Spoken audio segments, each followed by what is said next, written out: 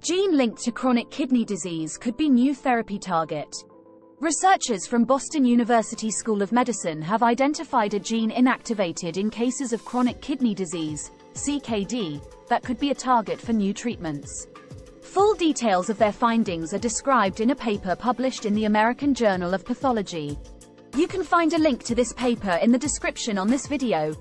The paper explains how transmembrane and immunoglobulin domain containing 1, TMIGD1, functions to protect kidneys and describes a mechanism by which accumulated toxins damage the kidney.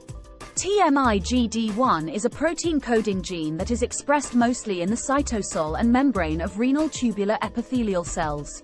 It is involved in several cellular processes including the regulation of cell migration and membrane permeability.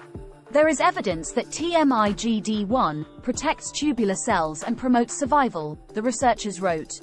However, the direct role of TMIGD1 in CKD and mechanisms of its regulation in renal tubular epithelial cells remain unaddressed. Statistics from the U.S. Centers for Disease Control and Prevention estimate that about 37 million U.S. adults have CKD and that most are undiagnosed. If it isn't treated quickly, CKD can progress to kidney failure and early cardiovascular disease.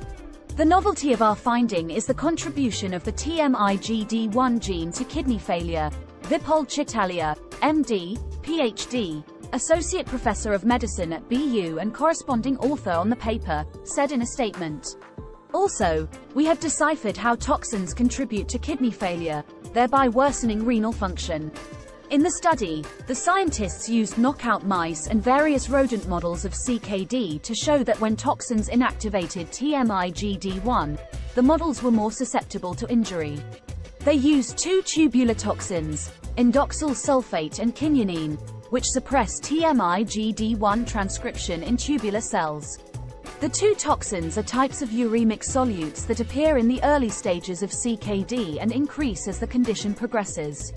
The data showed that inactivating TMIGD1 significantly lowered acetylated tubulin, decreased tubular cell proliferation, caused severe tubular damage, and worsened renal function, the paper stated. The results also suggest that the downregulation of TMIGD1 gene expression in the renal tubules was not due to a reduction in renal tubular mass.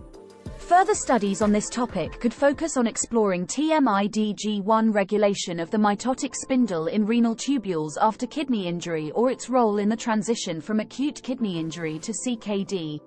Ultimately, the researchers hope their findings will lead to new treatments that protect renal tubules in CKD and reduce disease incidence.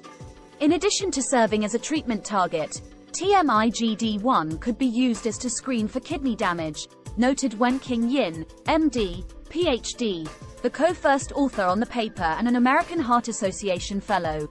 For more tips, information, and resources on chronic kidney disease, visit our website at kidneytree.com.